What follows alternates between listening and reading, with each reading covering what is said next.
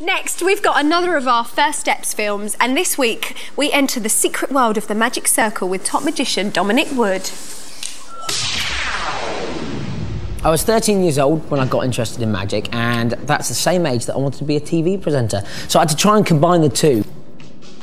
But the trick that got me started was the vanishing pencil, taught to me by my drum teacher. Watch, okay, it's gonna vanish. 1, 2, 3, it's gone. Rubbish trick, I know.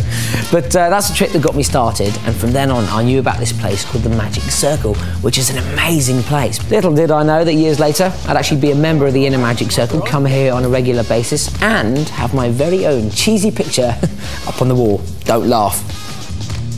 Because I was bitten by the bug, it was a total and utter obsession. I used to practice about, I don't know, about every minute I could. When I wasn't doing schoolwork, I was doing magic.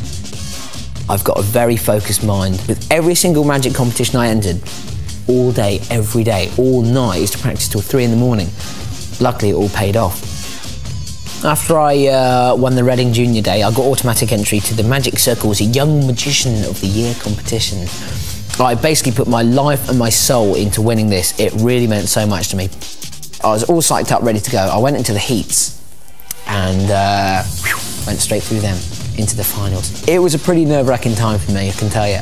So the day came along. I came on stage. My opening trick in front of all of the Magic Circle and all these mums and dads and everyone was to make a live dove appear and then flies back to my finger. It goes right all the time. Of course, when I go out there, it's showtime. The dove appears out here, brilliant, that's work. And it flies right away. It flies into the audience and it just flaps around and then lands on the floor. I tell you, I just went, stop the music, I'm going off. And I went straight off. And there was a deathly silence. Apparently my family were just in their seats going. The competitor Dominic Wood would like to start again. Is that permitted?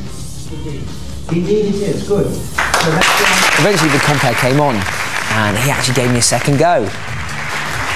So I came back out on stage and the dove appeared again, but luckily, touch wood, it flew back to my finger and the audience went, yeah! And then I sailed through the rest of my act, not one fall, and got to the end. And I thought, if I haven't won, you know, then that's it. All my dreams are shattered. And they just said, and the 1995 Young Magician of the Year is Dominic Wood. And that was it.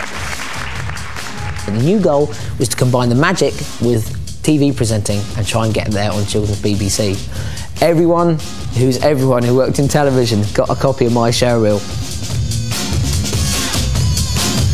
I think the gimmick that made me successful was the fact that I could do magic. I think there are so many good presenters. I think if I was only a presenter, I don't think I'd get that far. Successful can mean anything.